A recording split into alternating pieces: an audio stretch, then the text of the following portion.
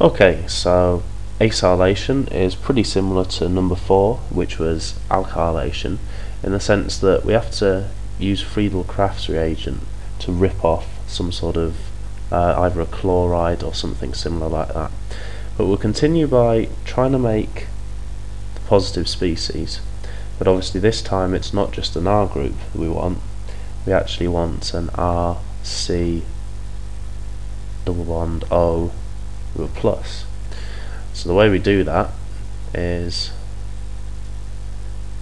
adding your Cl there, and if we use AlCl free again, then all that will happen is this chlorine will end up being stuck to this, which will produce exactly what we want, which is that. And of course AlCl4 with the minus on the metal. Okay, so now we've got our reactive species.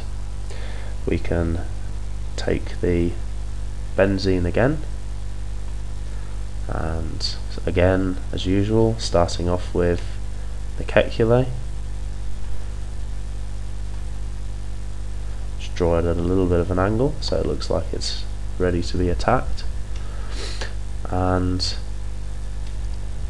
all that we need to do now is draw in the intermediate with the plus there and the involved hydrogen there, and we have an R, we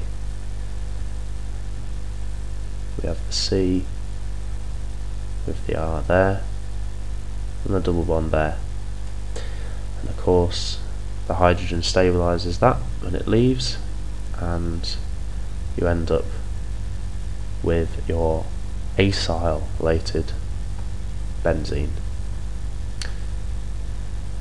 which will look like that.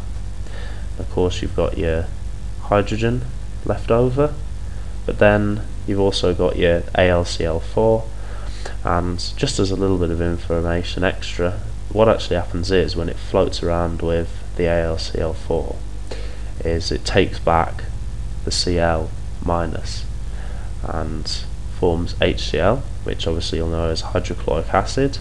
But the thing that's important to notice is that AlCl4 is now AlCl3.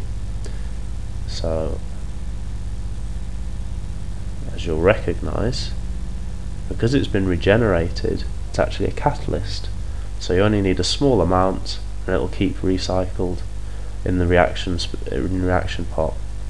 Anyway, just to finish off, we'll draw in these little circles for all you Wieland intermediate fans.